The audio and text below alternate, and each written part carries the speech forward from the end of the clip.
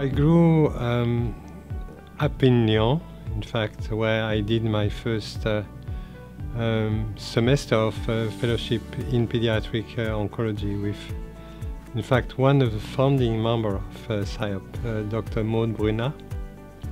And she was part of the group of people who met in Madrid in '69. So it has certainly an impact on your life when you work with these people.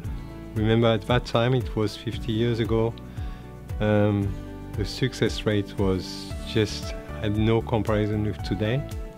Most of the kids diagnosed with cancer were dying, and these people were pioneers, and the work they have done has been phenomenal.